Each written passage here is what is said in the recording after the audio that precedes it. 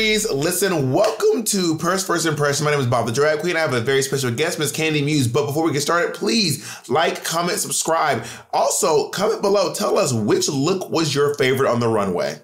I am so excited to be joined by one of the most iconic stars of Untucked to ever be on RuPaul's Drag Race. Please welcome to your screens the one and only Miss Kandy Muse, honey. What is the tea, honey? Now, Kandy, first of all, let's just start off by saying, what are you thinking of this season? How do you feel about this season so far? You know, at first I was really worried because I was like, I don't know any of these girls. How is it going to go? But I think going into the season, not expecting anything from anyone, you kind of have fun watching the season, and the girls kind of surprise you as the weeks go by. And so far, 4 episodes in, I'm fully into it. I am invested. I'm having a great time with the girls. And I really, really think that this is like a fresh, well, they're obviously a fresh, brand new batch of girls. Yeah. But it feels like a fresh batch of girls. It feels light and airy, if that makes sense. Well, I mean, this is your first year watching Drag Race post being on the show. So correct. How did it feel to be one of the girls from one of the, quote, older seasons? Older seasons. Well, you know, I'm not from no season 8, but now that I am from the older seasons. No, you know, it's really interesting watching the season now as a viewer, because I remember specifically this weekend, and I just got a reminder on my phone, last year was the weekend that me and Tamisha got into it and Untucked. So this weekend last year, I was fighting for my life. Me and my fans were in the trenches last year on this time. So it feels nice to just watch it as a viewer. It feels, I'm enjoying it. So I just want to start off from the top.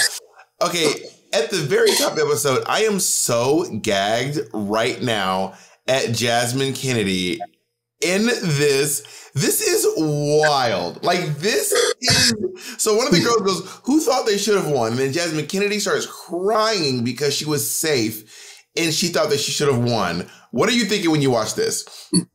Okay, I can't be too mad at Jasmine because I remember during the ball episode, specifically when I got called safe and I got to Untucked, I remember being like, I'm fucking pissed. I should be in the top. For some reason, your girls always want to be in the top when it comes to the ball episode, or when it comes to anything, they don't want to be safe. I don't know if I would have cried for being safe, because the way I see it is, safe isn't the best place to be all the time. But baby, you get to be in the competition for an extra week. So what are we crying about? So now, in the midst of this talking, Cornbread is fed up. She has had it. But then once Cornbread chimes in, all the girls are like, you know what? Now that you mention it, bitch, I'm sick of you talking too. It always takes one girl to start it off. Once one girl starts, every single bitch in the room has an issue with you. I was gagging that Cornbread called her out in front of everyone. I was kind of like, oh my God, this is getting wild. It was a little uncomfortable, I'm not gonna lie. It was the top of the morning. I was like, I don't think we've ever had an intro to Drag Race where it's like, it's a brandy day in the workroom and suddenly we're getting into some drama. I was like, oh, this is news. You know what? I live for the bluntness of it all because I'm a very blunt person. I don't know necessarily if I would have called out Jasmine for talking too much. Because I feel like at some point I'm like, am I talking too much or y'all not talking enough? Because I agree. So there's a thing y'all don't realize. When we walk into the workroom, bitch, it is like 9 o'clock in the morning. Maybe, or I can't even remember how long ago it was, but you wake up at like 7 to get to the place at 9. It is like 9 a.m. and these bitches are fighting. They are fighting before. Hey, listen, if you're fighting and McDonald's is still selling breakfast, we need to discuss what's going on. So Maddie and Willow are the team captains. Maddie and Willow are the team captains. And now when it comes to getting picked last, you know one girl's always going to get. Do you remember how you placed in the pickings? Okay, so on my season, we didn't really have challenges where we picked our group. So I never got to experience that. We were always placed together, or we would never. Now, I know had it been my season, I would have never been picked last because we would have had a fucking issue in the workroom. But I can't even imagine how awkward it is to be standing there as everyone's being called and you were just on the other side of the workroom by yourself. And the fucked up part is that not only did no one choose you, but now you have to pick which team to go to, and neither of them want you. She decides to go on the team that Cornbread's on, and Cornbread is immediately like, oh my God, I do not want to be on a team with this bitch. So then we get into the challenge, and then there comes a point where I'm like, Jesus Christ, like, leave this bitch alone. She's like, stop writing, start writing. If you write, you're not paying attention. You need to be doing this. I was like, girl, let this girl do her challenge how she wants to do her. You're not supposed to be micromanaging. However, if she wants to write, let this bitch write. Why do you care if she's writing? Yeah, I was a little confused by that because, you're on opposite sides of the table, and I feel like at this point now, you're looking for something to be upset at with the poor girl. You know, she's already saying, I'm going to write my questions down, I'm not going to talk, I'll leave them all for the end, and then you want her to write, and then you want her to listen, but then you want her to not write, but then don't look at me, and don't breathe, and don't blink, and it's like, let's calm down. Yeah, it's like every time this bitch, why you breathing? Bitch, stop breathing. That shit pissed me off. I don't want you. Don't breathe no more. No more breathing and shit. That shit annoys me. I was like, this is getting a little wild. So this thing, it kind of fizzles out a little bit, but then we go into the challenges. So they're filming these like intros.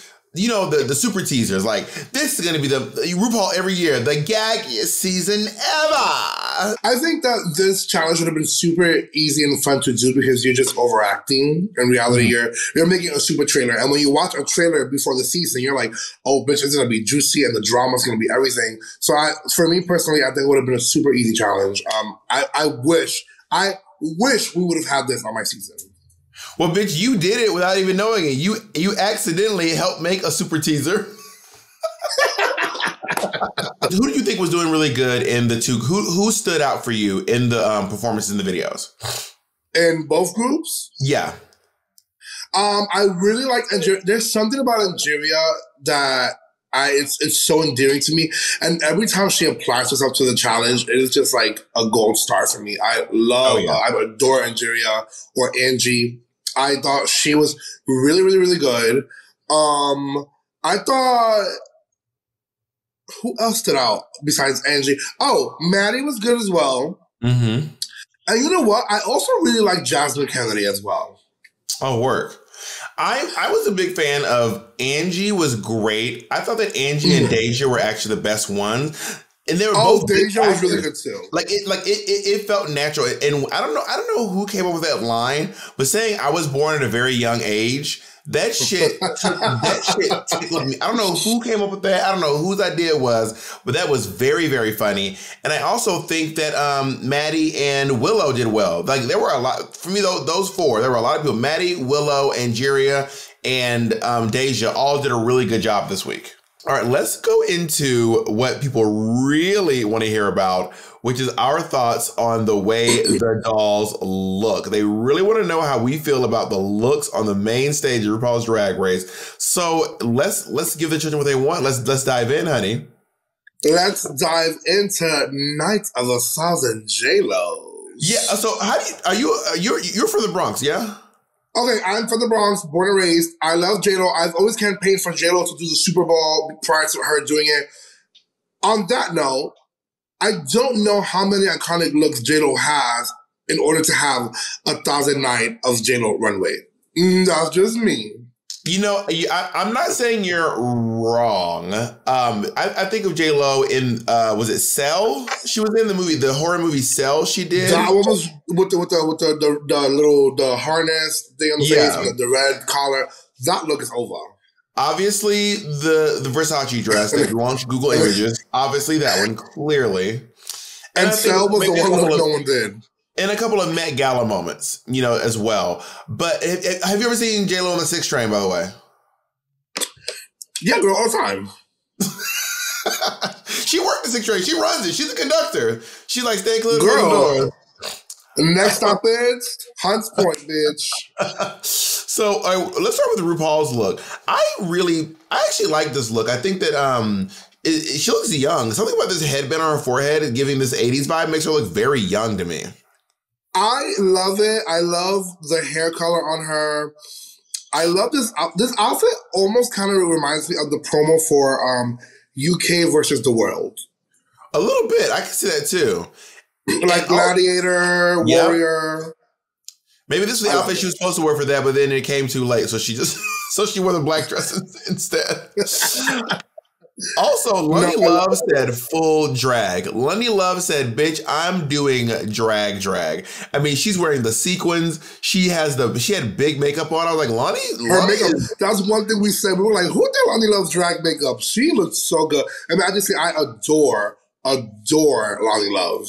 All right, let's go into the girls. So we have up first, we have Miss Willow Pill, who has chosen to do this. I'm not sure where these looks are from. The Grammys 1998. So Grammys 1998. Honestly, this is almost like an exact replica, and she killed it.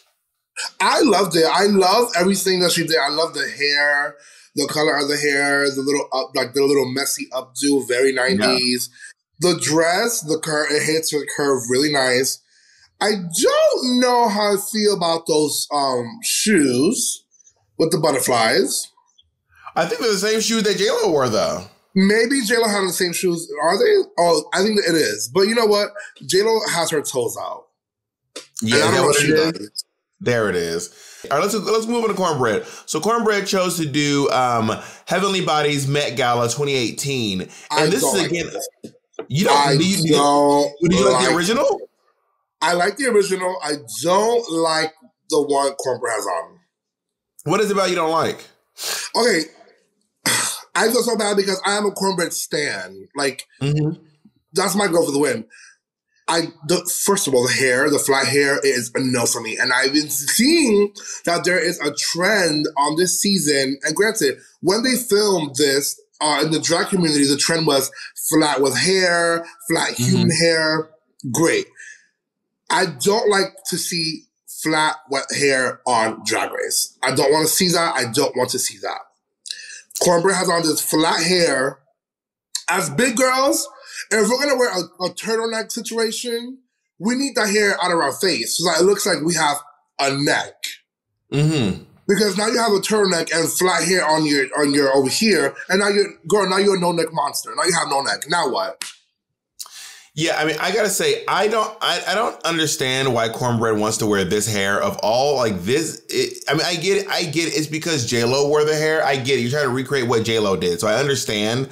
Because her hair is also it's like the dark roots with the blonde on the end. I get it. I do agree with you. Maybe this was like the best choice for Miss Bread.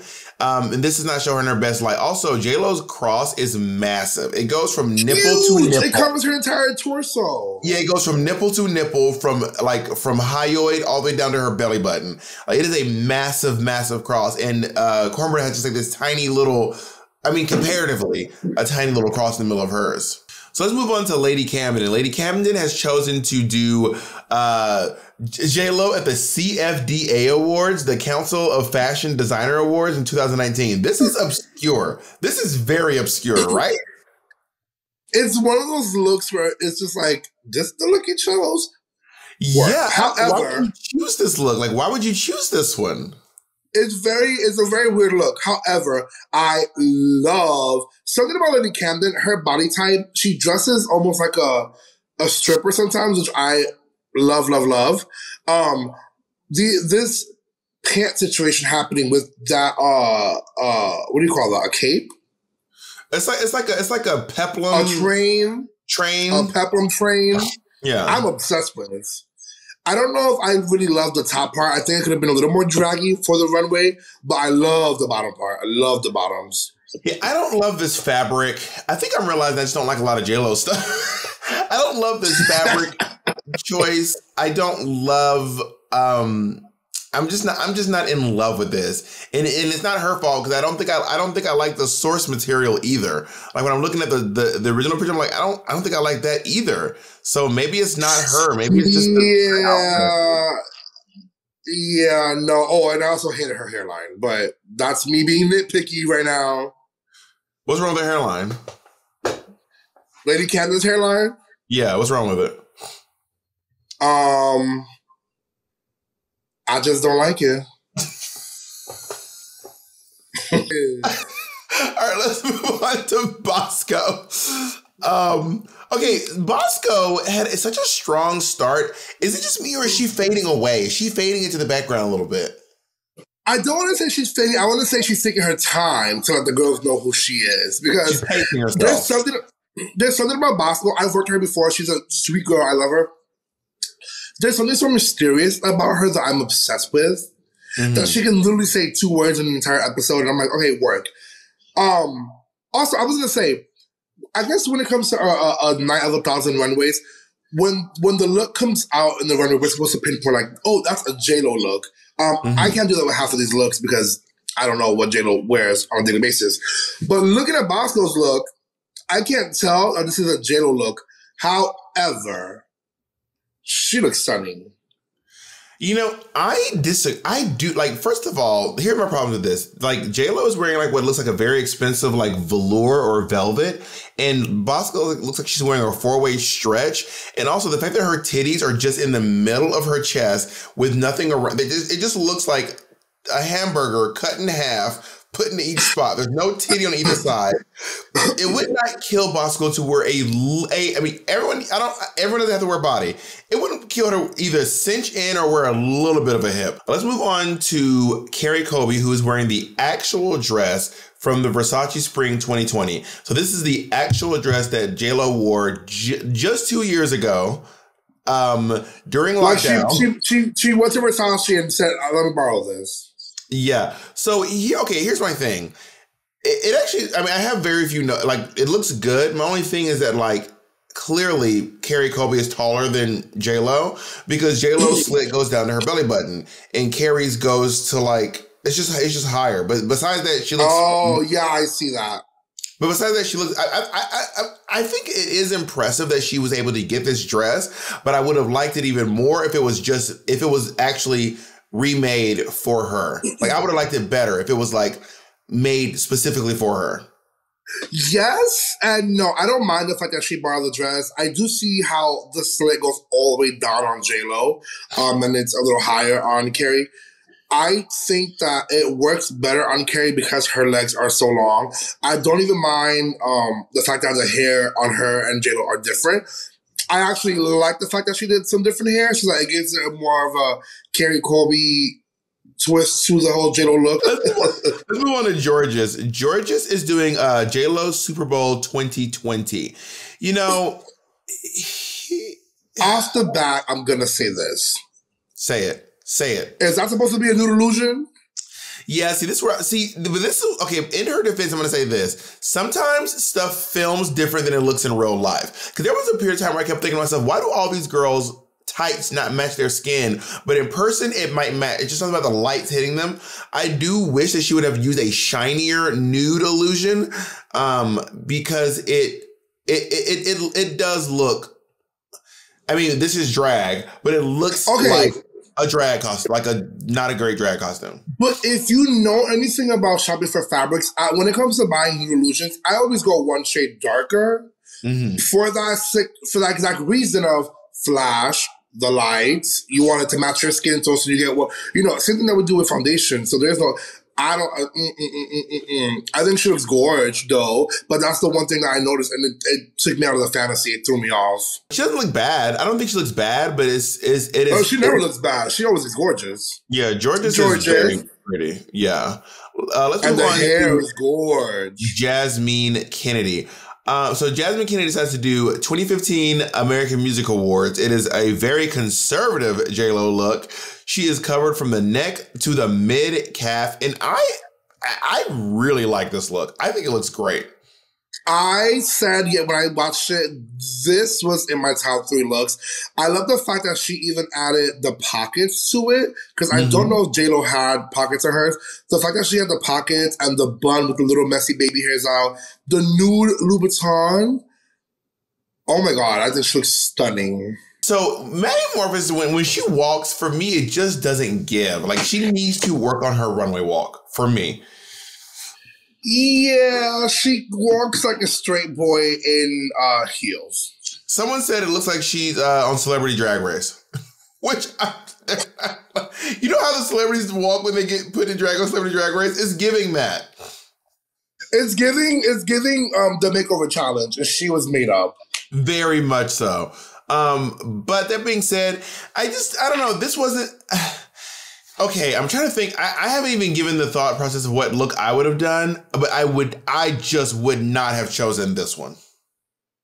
No, and looking at the side by sides, JLo was more sheer on the top, and it wasn't as much. JLo is covered in hers, but if you look at JLo's and look at Maddie's, Maddie is fully covered where you can't see any type of skin. With JLo, you can see some skin.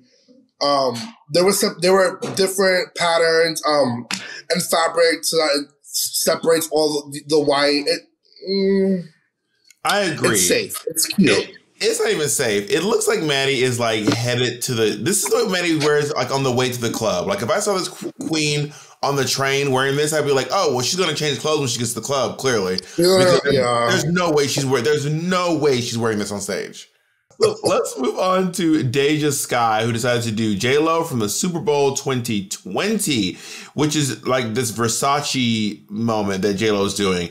And I think she took the most liberties when it came to recreating a look. I mean, that fabric, that Versace inspired fabric is probably very hard to find. We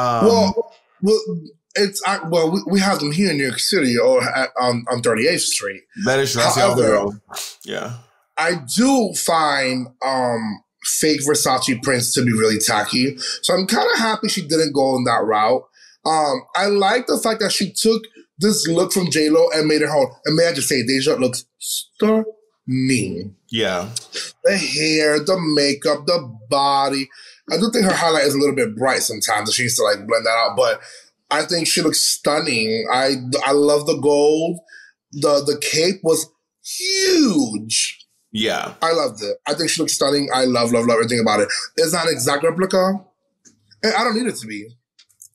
Yeah, I actually really, I mean, I would say that if I saw this, I would never in a million years think to myself, oh, this is like JLo's. Even if I saw JLo's and knew it well, I wouldn't think about it. But all that being said, she looks very good. Let's move on to really Dia Betty. So Dia Betty decided to do JLo from the Super Bowl in 2020. How many outfits did JLo wear the Super Bowl in 2020? So JLo had on the one Dia has on, that was the one that JLo walked out on. And then one that Georges has on, JLo had under that black leather bodysuit situation happening. And when did she put on the one Deja has on?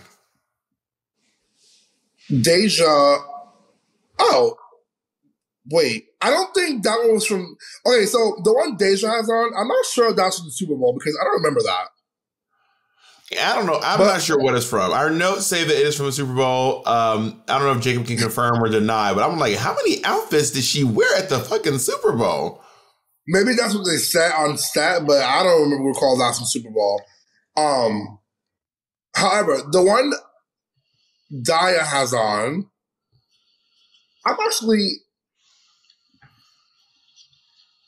it's cute. If I saw her in the club wearing this, I think it was cute. I mean, it is very close to the one JLo's wearing. I love that that's your analogy for everything. You're like, if I saw her in the club wearing this. Yeah, I always think to myself, like, if I just saw this girl out wearing this, would I be like, oh, work, this looks nice? Or would I be like, sure? Or would I be like, gross? I'd be like, yeah, I wouldn't be gagged.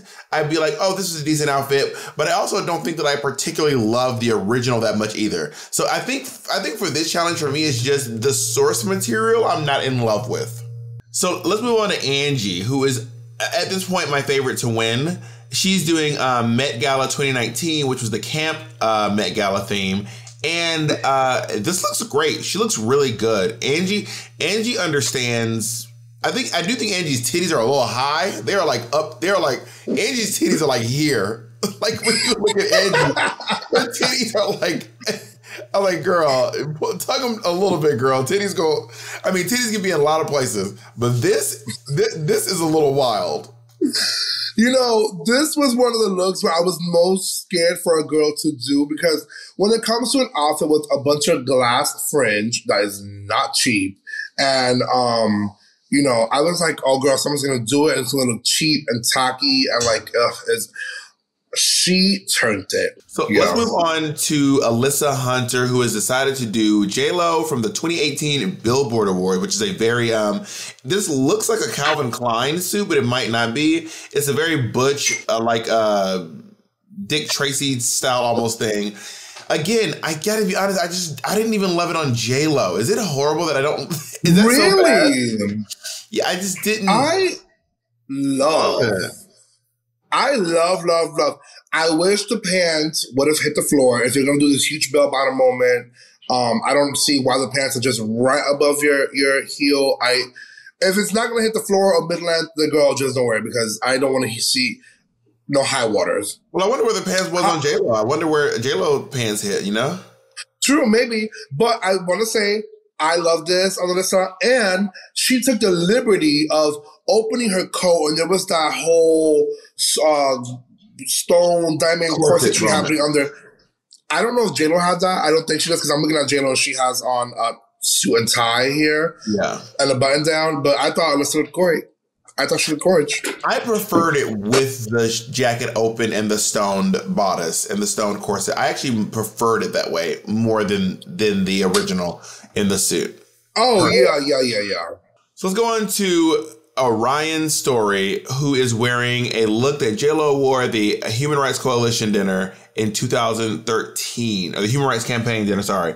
The Human Rights Campaign in 2013, which, by the way, this is actually probably one of my favorite looks J-Lo's ever worn. I didn't know that this look existed. I wasn't aware of this look, but it's one of my favorite looks of hers. And I think that Orion looks good. I think that she looks good. Orion does very understated eye makeup. It's almost like if you stand far enough back, it just looks like eyebrows and lashes. Yeah. But I think this looks good though. Yeah.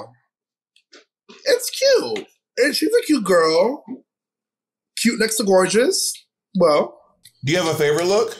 If I was going to pick one, it would have to be... Oh, shit. I'm going to go with Jasmine Kennedy. I'm going to give it to Jasmine too. So the bottom two are Carrie Colby and Alyssa Hunter. They do a lip sync together. And at first I was nervous for Carrie because she was like, bitch, I can't even lip sync in this outfit. And I was like, if she fucks this outfit up, this is going to be... Oh, baby. But I would have been on Drag Race like, bitch, fuck this fucking outfit. I don't give a motherfuck. I would have been like, fuck this garment, honey. I am going to win this lip sync is what I do know. Oh, yeah. If I was in that moment and, when you're in the bottom two, you kind of forget it all. I would be like, girl, I'm going to go in. Like, if the dress breaks, the dress breaks. It is what it is.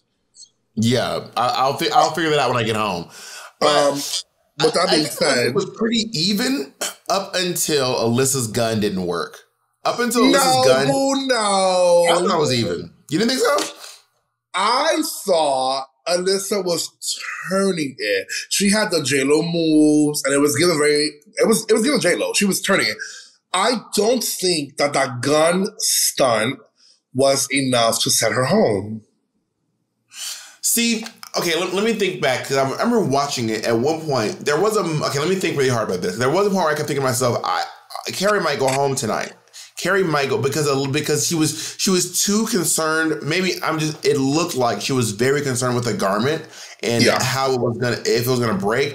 Alyssa's throwing herself on the ground. She was dancing. She was doing a very good job. But I do think that gun stunt, it took me out. Like when you're watching someone perform and then something goes wrong like that, you get this secondhand embarrassment. Like you're embarrassed. Like you're uncomfortable watching it happen. You're like, ugh. Because she thought she was gonna eat. She's like, I'm about to eat. Then she picked it up and then the money fell out of the top. And she was like, okay, I'll grab it and try to throw it. It wasn't quite like when Sonique tripped and rolled. It was like she tripped, but then she kind of hit the ground, but then kind of rolled. But also, and so she gets eliminated. Carrie gets to stay, and then RuPaul makes Alyssa promo her candy bar. Girl, this candy bar shit is too much. Every time I'm gagged. It is wild. I cannot even imagine being eliminated and then told to open the candy bar with hopes that there is a golden ticket in there. And this bitch goes, it's just chocolate. And I've heard a rumor that the candy bars are plastic. They're not even real chocolate. I can see that, just so that they won't melt on set. Yeah. But like, I'm just like, this candy bar business is, and you know what? I'm gonna tell you right now. If Orion or Daya end up with that fucking gold candy bar, I'm going to lose my fucking shit. If one of the girls who's already gone home gets that fucking golden candy bar and comes back again, I'm going to lose it.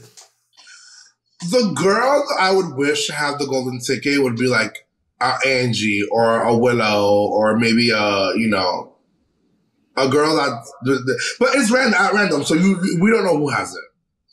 Yeah, I would want it to be Cornbread, Bosco, Angie, or Willow. Or Cornbread or Bosco. Yeah.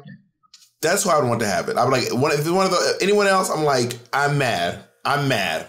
Thank you so much for joining me. I will talk to you all next week, and I have another very special guest. Kandy, you're an icon. Where can the kids find you? You can find me across all social medias under the Kandy Muse. It's literally, I lucked out. I got the same name on every single app. I don't know how it happened, but it did. So that's Kandy with a K, Kandy Muse. Thank you so much. Listen, we want to join the conversation with you online, so please use the hashtag #PurseFirstImpressions. Hashtag #PurseFirstImpressions. I will be joining you in the conversation on Twitter. And we will see you all later. Bye.